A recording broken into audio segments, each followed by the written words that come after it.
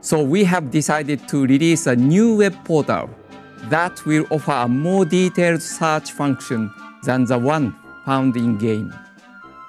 This portal will let you search for particular types of courses on your internet browser or smart device.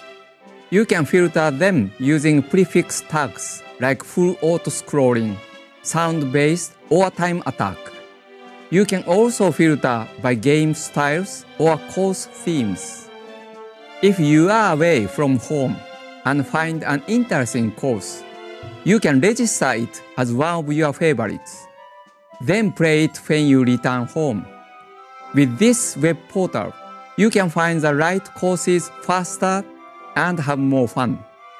We are planning to release this web portal in December.